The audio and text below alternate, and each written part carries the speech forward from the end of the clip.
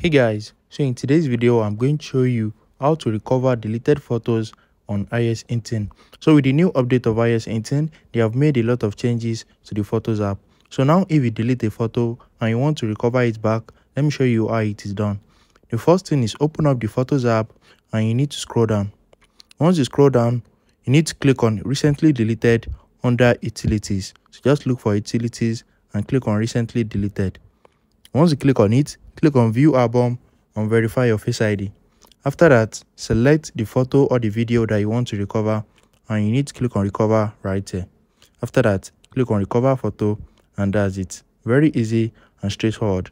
If you want to recover multiple photos or videos, click on Select at the top and you need to select them.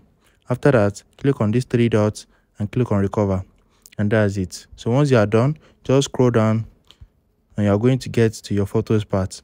If you found this video helpful, smash the like button